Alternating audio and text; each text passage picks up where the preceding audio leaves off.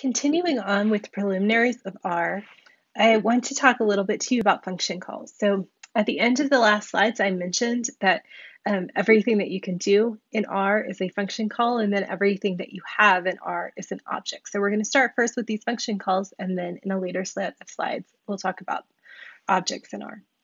So in general, a function call in R will take this structure. You'll have the function name to start with, and then in parentheses, you'll have what are called the arguments. So for each of those, you can have a formal argument that gives the name of the option you can set, and then you'll put in a named argument for your choice for that.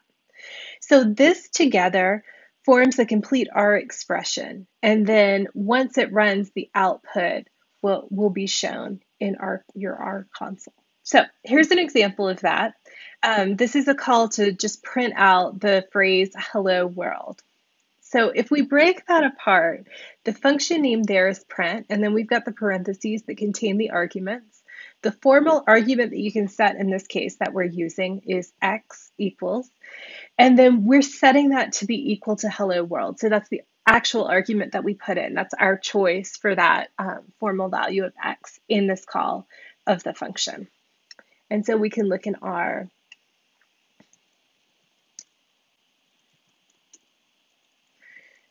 And we type that in again, press return once you have, and you can see that it evaluates and prints out what we wanted.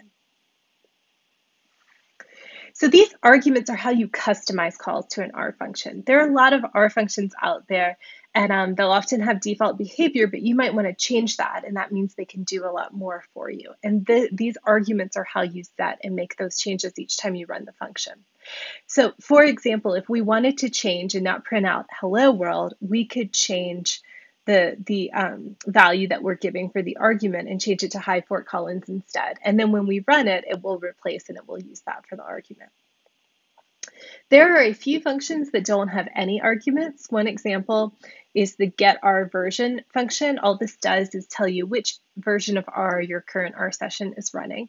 So for that one, you don't have to put anything in those parentheses. You still do have to have the parentheses, but you don't have to put anything within them. There are also cases where functions, and this is actually more common than not, where functions will have multiple arguments that you can fill out. So the general structure for doing this when you have multiple arguments is to put each set of the formal argument and the named argument and separate those by commas. So here we're adding to hello world this option for quote. And if we leave that to true, which is the default, and I'll talk in a minute about defaults, then you can see it prints it out with quotation marks around it. But if we want to change that behavior, then we can set quote equals false, and now it'll be printed out without quotation marks. So I just mentioned some optional arguments there. So I think it's important to understand this distinction between arguments that are required for a function and those that are optional. If an argument is required and you try to run the function without setting it, then you'll get back an error for that. You have to make a choice for something for that. So one example is that argument x for the print function. If we try to run print without setting x, then you'll see that we get an error that there's no default for that particular argument. We have to put something in for that. For optional arguments, though, R already has a value it will use if you don't set something else. So for those, if you're fine with the default, you can run without specifying those arguments in the function. So the quote that we looked at was an example there. The default for quote is true. So you can see that we get exactly the same output, whether we set quote equals true or whether we leave it off when we run that function call, because R takes that function and just goes to the default value. So you can find out about these things, like which arguments you can set, which are optional, which are required, what types of values you get back, and what types of inputs you can put into the function by looking at the help file for the function. And to get that, again, all you have to do is question mark and then the name of the function. So for example, if we wanted to take a look at the help function for mean, the help file for the mean function, we can put question mark and then mean. And you can see over here a help file has opened. And this is something that you can scroll through to get more information. I've put in an overview cartoon here of some of the common things that you'll see in these help files. One area is the usage, and I'll talk about that in just a second in more detail. But it's also got a section with the arguments where it says every argument that you can set for that function and what kinds of values the argument that you put in can have. It'll also have a section for value where it tells you what you'll get back when you run the function. And then often they'll also have these examples, which are kind of executable examples that you can bring in to the console and try out to get a feel for how that function's working. So this usage section is the space where you can figure out which arguments are required and which arguments are optional. It will have the function and then the parentheses, and then it'll put through all of the named arguments that you can have. If a named argument does not have equals and a value after it, it means that it is a required argument. It's something that you have to set.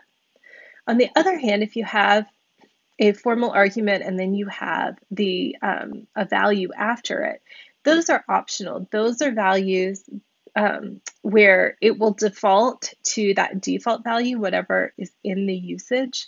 And if you want to change that, you should set it. But if you're fine with that value, you can just leave it as is. So I just wanted to know one small exception to some of these rules. So I mentioned that for functions, we'll have the function name and then the parentheses, but there is one special type of function where that isn't the case. These are called infix operator functions, and there are only a few of them, but they tend to be things where it doesn't feel natural to have it as a name with parentheses and then the values inside. Instead, these are the things that feel more natural to put in between two arguments. So one example is the plus operator. This will add two numbers together. So the actual function here is that plus sign, and the arguments it's evaluating are 2 and 3. But with this special structure, it lets you put it in between. So these exist for several mathematical functions. Some common examples you might want to use are plus, minus, the asterisk for multiplication, and then a forward slash for division.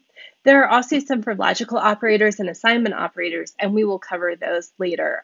The assignment operators later in this week, and then logical operators later in the class. And just as a fun fact about those, so even though these are functions that you put in the middle of your argument, if you really want to, you can evaluate them and use them as you would for classical functions with the parentheses by surrounding them in backticks. So this will do the same thing as what we just looked at in terms of adding 2 and 3. It's just a different way of expressing that. The one time when this can be particularly helpful is if you ever want to get a help file for an infix operator.